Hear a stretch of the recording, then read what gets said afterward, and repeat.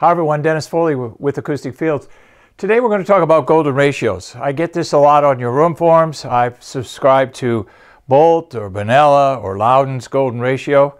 Okay, great. Those are ratios that do what? Okay, let's look at a definition. Basically, they're ratios that space the modal frequency, the unwanted modal frequency, low frequency pressure issues at 5 cycles or 5 hertz or greater. Because from a treatment standpoint, treating coincidental modes that are close within 5 hertz of each other is a larger task. Can be done, but requires more treatment, and it has to be more specific and localized in certain areas of the room. So if we can come up with ratios that don't have coincidental modes or have fewer coincidental modes, it makes our job of treatment a lot easier, okay? So what we have to remember in all small rooms is that you have to treat.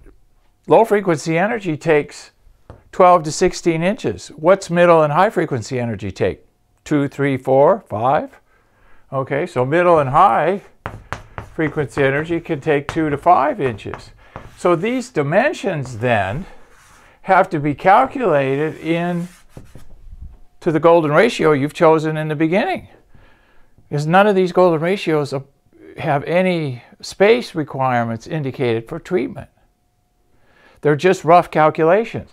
So they're good to use as guidelines, but let's add a caveat. Use them as guidelines, and then don't forget to add 12 inches to the width, 12 inches to length. So if you started out with a 19 wide by 10 foot high, oh, let's dream a little. Let's do 11. By 15 foot long, okay, then, you know, it's not really 19 foot wide. It's 19 minus 2, which is 17. Okay, it's not really 15 long, it's 13, because we had to add a foot to each side. So now take your new dimensions, 17, 11, and 13, and see if that's a golden ratio. It may not be. So you got to kind of do 2 sets of calculations with these golden ratios.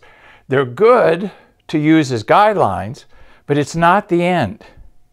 Okay, and it's okay to use those on your room form. I'm building a new room, and here's the dimensions I have. I would rather you say, here's the largest footprint, Dennis, that I have to work with.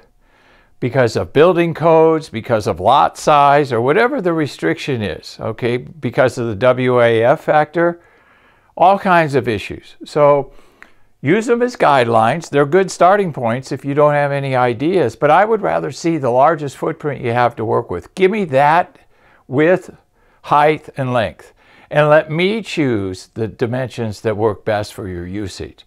So give me the biggest area we have to work with, and then I'll kind of fine-tune it down to what we need. So golden ratios, good start, but they don't take into consideration room treatment.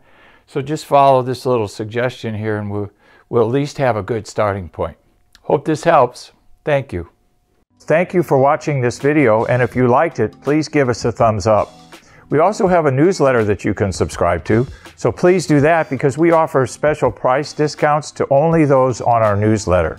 And then don't forget about our forum. We have started a forum on our own website where people ask questions, and I usually get a chance every couple of days to look at it. There's an interchange between people on the forum, and we'll give you real answers on a regular basis, so that'll help you. Thank you.